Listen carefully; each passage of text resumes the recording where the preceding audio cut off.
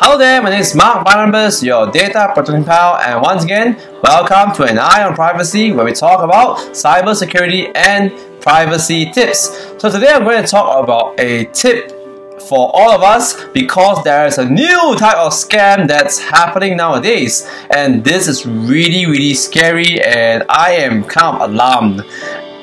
These are hackers using Captcha techniques to scam email users. Now this is really bad. So if you're not so familiar with Captcha, these are tools that are used by a lot of big companies or even not regular companies to identify that the user is a real human through human behavior. Like for example, identifying buses. So in these 9 pictures, we are supposed to click on the tab that has buses because only a human will be able to recognize these pictures. So some other Captcha techniques will be using alphabets and numbers, and you got key in these alphabet numbers, and these are regular Captcha techniques. But what has happened recently is the hackers or threat actors are using these Captcha techniques to send malware into the computer systems that we are using. So we really need to be very careful when we receive emails from random people. If you are going to receive an email asking you to do a Captcha, please be very careful.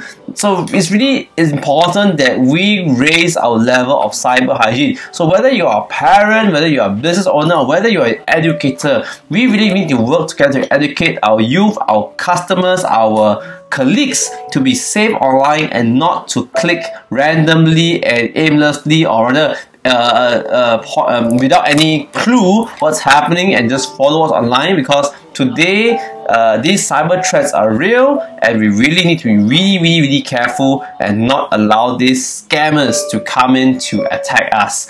So remember, the first thing you can do to make sure you be very careful is check the source. Make sure the source of the email is real, not from someone that you are not familiar with. Make sure it comes from authentic person or company. So remember to look through. So I've got a game called Data Heist that educates players about cyber hygiene, and this is my mission to educate the world, and starting from kids, on what cyber hygiene is so that they can learn to respect personal data and data as a whole.